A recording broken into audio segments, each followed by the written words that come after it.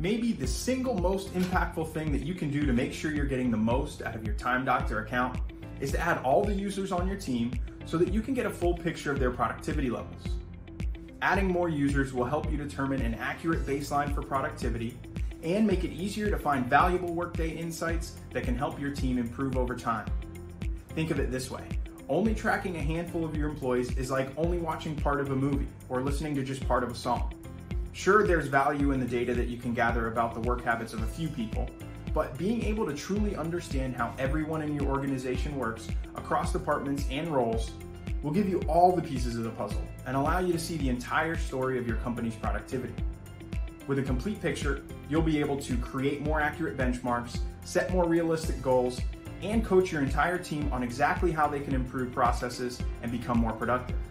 So, let's take a look at how you can get the most out of your Time Doctor account. To invite more users, first use the dashboard button on the Time Doctor app to navigate to the team dashboard on the internet application of Time Doctor. Once there, simply find and click on the red Add Users button in the top right corner of the window. You can also click on the Invite tab on the top navigation from any page on the web app.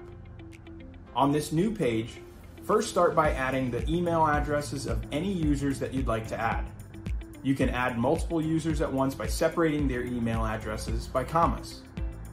Once the emails are added, you'll be able to adjust any account settings you may need for this particular user or users.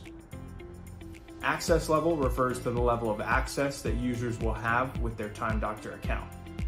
You can select and add them as regular user, manager, admin, or client.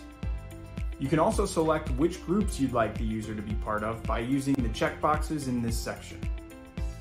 Next, select the project categories that you want them to be able to track time for. In the Additional Settings section, you can choose the length of time between screencasts, enable or disable time editing, allow or disallow screenshot deleting, and choose the length of idle time before the app automatically stops tracking time. Once you've picked out the settings that you want, click Send Invites, and Time Doctor will send an email with a registration link that allows the new user to finalize their Time Doctor account and download the desktop app. That's it. Now that you know how, go ahead and add as many users as you can to your Time Doctor account. Once you get everyone involved, you'll have a much clearer picture of team productivity. This will help you identify top and underperformers, as well as uncover potential employee engagement issues. Thanks for watching.